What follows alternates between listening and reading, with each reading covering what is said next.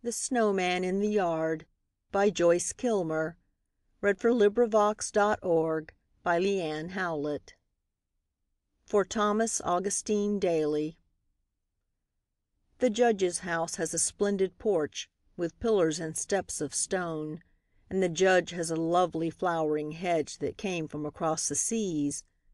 In the Hales' garage you could put my house and everything I own, and the Hales have a lawn like an emerald and a row of poplar trees.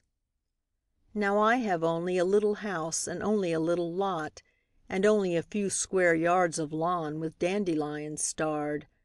But when winter comes, I have something there that the judge and the Hales have not, and it's better worth having than all their wealth. It's a snowman in the yard. The judge's money brings architects to make his mansion fair. The Hales have 7 gardeners to make their roses grow. The judge can get his trees from Spain and France and everywhere, and raise his orchids under glass in the midst of all the snow.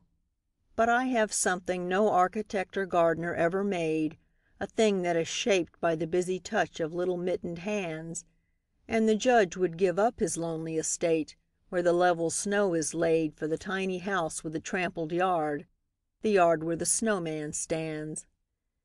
They say that after Adam and Eve were driven away in tears to toil and suffer their lifetime through because of the sin they sinned, the Lord made winter to punish them for half their exiled years, to chill their blood with the snow and pierce their flesh with the icy wind. But we who inherit the primal curse and labor for our bread have yet, thank God, the gift of home, though Eden's gate is barred, and through the winter's crystal veil love's roses blossom red for him who lives in a house that has a snowman in the yard. End of poem. This recording is in the public domain.